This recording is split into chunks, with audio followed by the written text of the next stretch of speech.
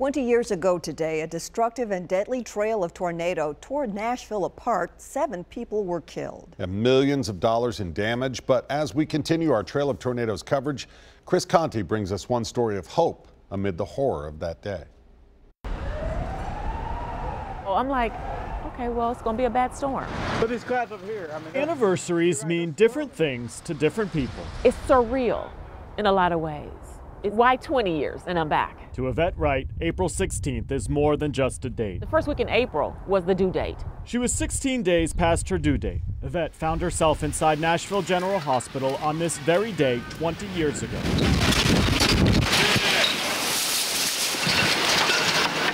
Outside, a storm was brewing over the city of Nashville. The sound, the trees, the crackling of the glass, shattering. What she could not see from the maternity ward was the EF3 tornado touching down blocks away. Let's go! Let's go! I had just given birth in a tornado. The trees were gone. I walked out almost into a war zone, it felt like, you know? Today is her son Journey's birthday. It is also the 20-year anniversary since the storm hit. We all have experienced, I believe, times in our lives where you just say, wow, wow.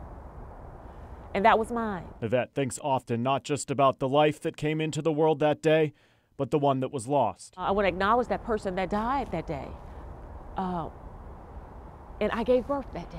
20 years later, she is still grateful. Miraculous, healthy, amazing miracle happened on that day. There were other miracles that day as well. Dozens of young lives were spared at this daycare as it took a direct hit from the storm.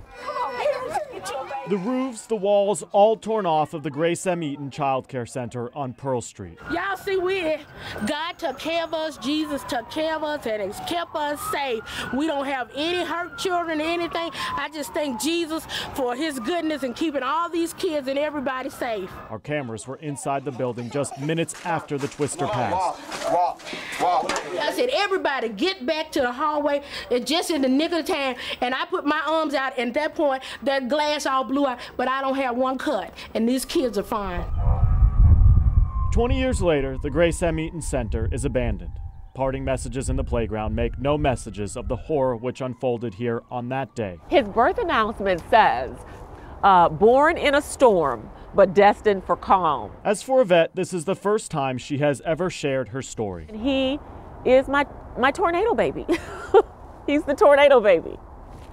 And I'm grateful. As strange as it may seem, for Yvette, this is an anniversary worth remembering. That miracles happen. Miracles happen. Chris Conti, News Channel 5.